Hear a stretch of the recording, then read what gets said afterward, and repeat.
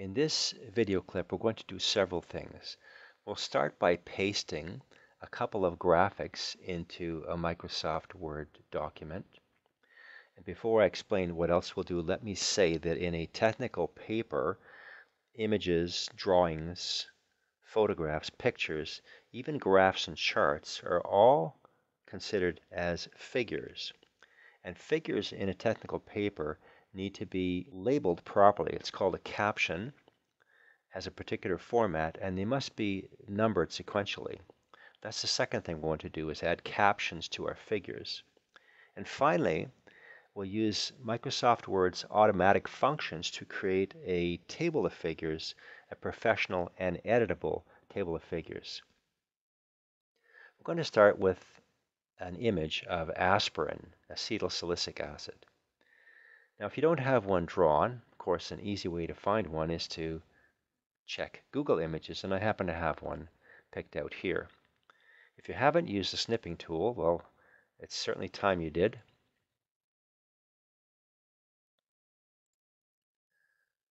So I click New, and then I just drag a selection box around the image I want to copy. I click Copy in the Snipping Tool dialog box. I'll minimize that. I'll minimize the web, and then back to my document. Now I can simply paste this using the Control-V command. And there I've pasted an image from the web. Pretty large. Let's rescale that a bit. A little sloppy, but easy. When you paste an image into a Word document, it's treated as if it's a piece of text. Watch what happens when I drag it up and put it between the word chemical and name. Notice how it splits the words apart. You have limited spacing options in this fashion. I'm going to undo that. Control-Z is undo. I want to show you another option for making a tidy insert. Actually, Word is already prompting me right here, but I'll show you the full sequence for that. If I go to the Format tab, which comes available whenever you select a graphic, and go to the Wrap Text icon, if you choose, for example, behind text or in front of text, I'll choose behind text. It becomes a free-floating object on a separate layer, and I can slide it around and put it wherever I wish without it really affecting the rest of the document. So that's one way of handling a graphic. Now, I have one drawn here in Biorad Know-It-All Chem Sketch, so I'm going to choose that instead. I'll just get rid of this one, delete it, and we'll start again. Here's a Know-It-All, and here is acetylsalicylic acid. Control-C will copy that. Alt-Tab should take me back. And Control-V is paste, or let's check out the paste options here. Paste special. Notice I could paste it as a Biorad structure or as a metafile, like a bitmap. If I choose Biorad structure, which I'm going to do, then the image is associated with its native application. By double-clicking, it'll open up the native application, Biorad Know-It-All. So there's acetylsalicylic acid. Now I want to add a caption to this. This is a figure. It'll be figure number 1 in my document.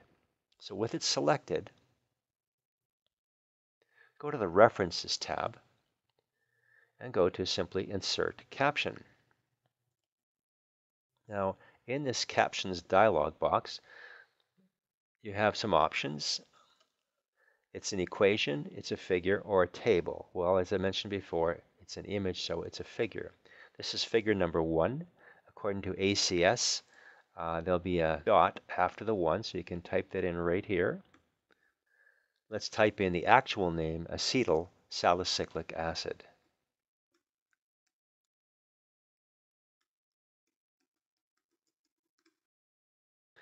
Location can be either above or below, but by proper format, captions are in fact below the figure. And the numbering is appropriate, so let's just say OK.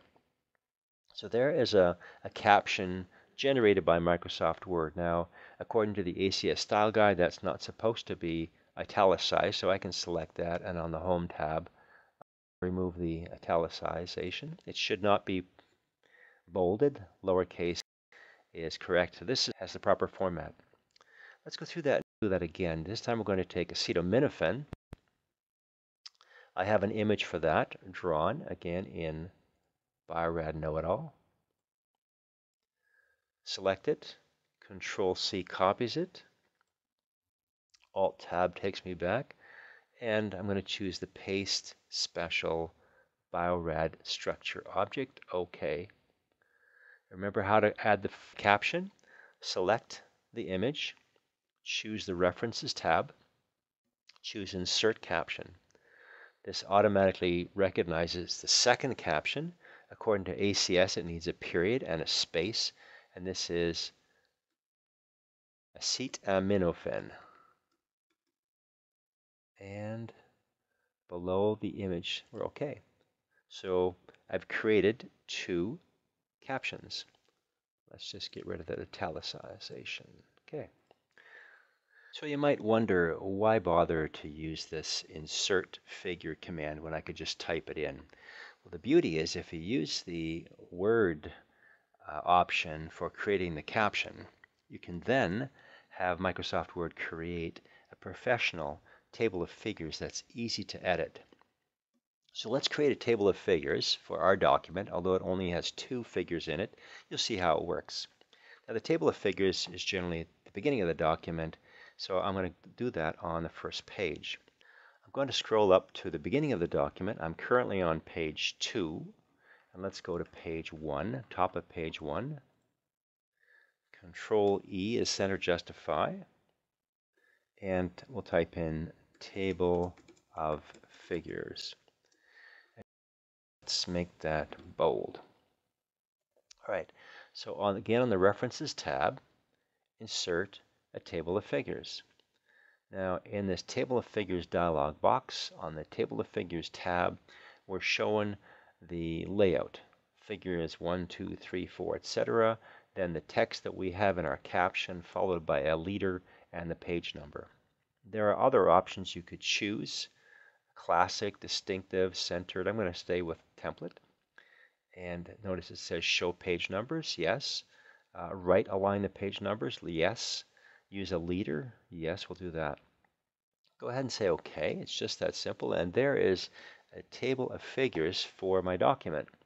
All of my images currently are on page 2, which is where they're shown.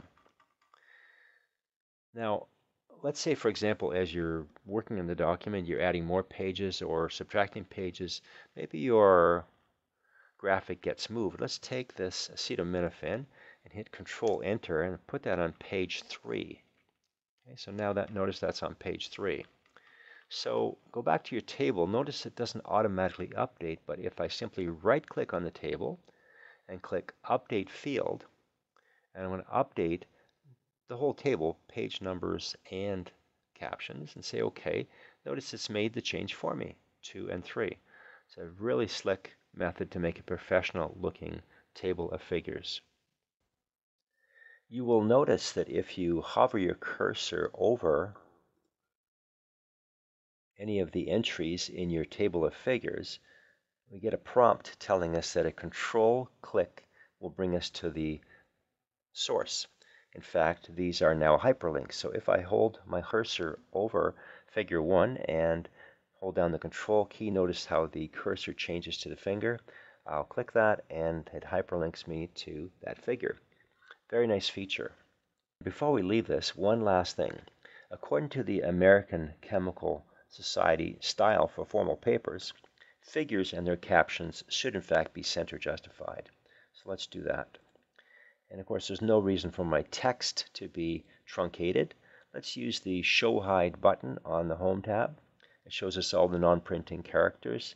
And in fact, you see there is the line break tool. We can delete that. I had placed that there to give me space to bring my image up earlier in the video, if you recall. Let's get rid of that and remove my Show Hide tool, and it's good to go. ACS style approved.